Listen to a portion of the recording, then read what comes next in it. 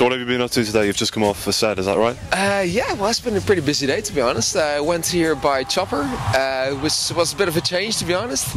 Well, it was a little bit better weather than right now, but yeah, after that I played over the Cream Arena.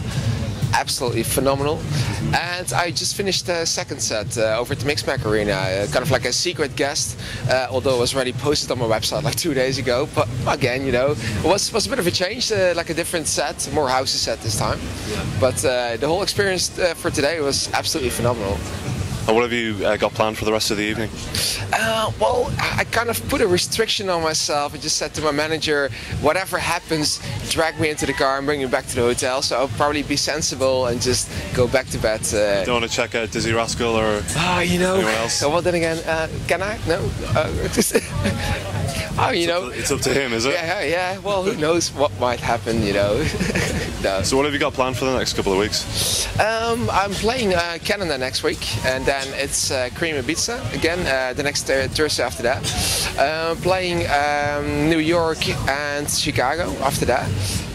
Quite a lot, to be honest. So really busy. Yeah, it's quite busy. Yes. And what about recording? Will you get a chance to do some of that? Well, I planned 3 weeks into the studio over in October, so would do a lot of production then. And I did a lot of productions 2 months ago, so I'm quite good until now. And then October I start producing again.